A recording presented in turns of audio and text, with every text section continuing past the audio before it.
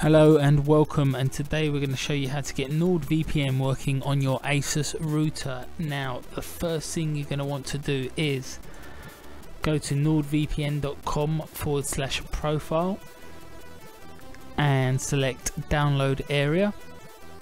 Then you want to scroll all the way down to the WRT section and download the OVPN configuration files and the CA and TLS certificates.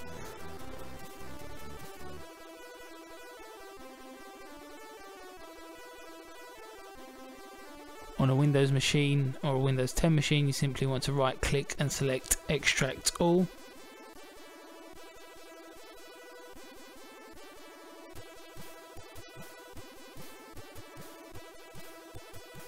And you want to do this for both the CA and the config folders. Now once that's finished, you simply get a glance of all the extracted files, and these don't make much sense at the moment, but they will do shortly. Now the next thing you're going to want to do is open a new tab on your web browser, and you simply want to go to router.asus.com and log into your router, or you can go to the IP address. Mine's 192.168.1.1, and you simply log in with your admin username and password. Now once logged in, you simply want to scroll down and to the left and select VPN, and then you want to select the top tab that says VPN client. Then you want to select add a profile and then open VPN. And now you want to browse to those folders that you just extracted to, in this case the config folder, and you now have to choose the server in which you want to configure your router to connect to. These don't make much sense at the moment, but if you load the NordVPN software like I'm doing now, you can simply go to the country you want to add, click the tab to the right, and then you can see the servers that are closest to you. Now I've simply picked the server that is the closest to me in miles. Now I know that's US 908, so I'm going to find US 908, the file there, and select the OVPN file with the same server name that I want to add.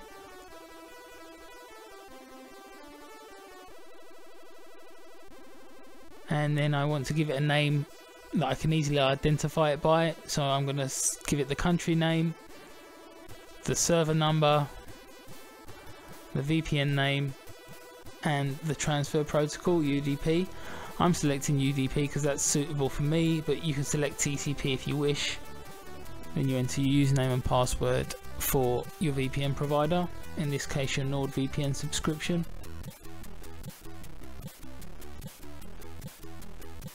And then once you've filled out the username and password, you simply want to hit the upload button and then tick the import the CA file or edit the OVPN file manually box. Click browse. Now you want to browse to your CA and TLS files you extracted earlier, and you simply want to find the file name, the CA file, with the same server name that you just added.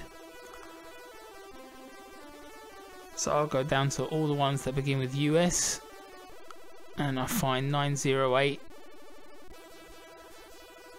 and the one that ends in CA, and I add that, and then I hit upload.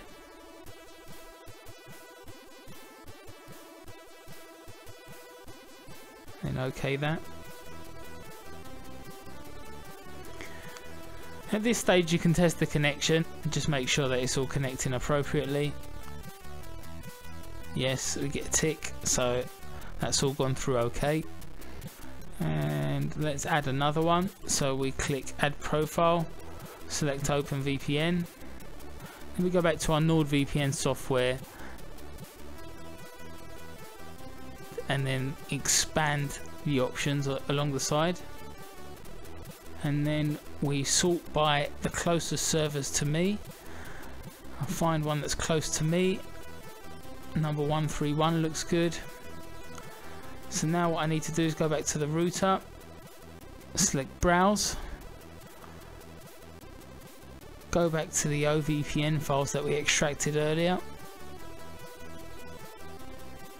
in the config folder, and select, go down to the UK files, they begin in UK obviously, and we just remind ourselves that it was number 131 that we want to add, so we want to find UK number 131, and I want to add the UDP protocol rather than the TCP, so I select the UDP, UK 131 UDP 1194.ovpn, that's the one. Give it a name that makes it easy to recognize, and then log in with your NordVPN username and password. Then once you've done that, you simply want to hit upload. You'll then get a confirmation message that says complete, and then you want to tick the import the CA file box and select browse. Then you simply want to go back to your CA extracted CA files, CA certificate files, and find UK 131 underscore CA. Hit upload. So your certificate file matches your OVPN file in name, and you want to OK that. And then on the left hand side you want to select WAN. Now this is very important if you want to stay anonymous online. Then you want to scroll down to WAN DNS setting and select connect to DNS server automatically, no, and in DNS server 1 you want to type 162.242.211.137. In DNS server 2 you want to type 78.46.223.24. Then you want to scroll all the way down the page and select apply. Now you want to select VPN from the left hand side menu. Once again, select VPN client tab at the top and connect to one of your recently added NordVPN connections. Select activate. I've chosen the UK connection. That's given me the blue tick to indicate that's connected. And just to make sure that we are anonymous and we're not giving away any DNS information we shouldn't be, we want to go to dnsleak.com and select start. As long as it comes back and says looks like your DNS is not leaking, you know you've set everything up correctly and you're safe to browse online anonymously. We've been Zany Geek. VPN yourselves up.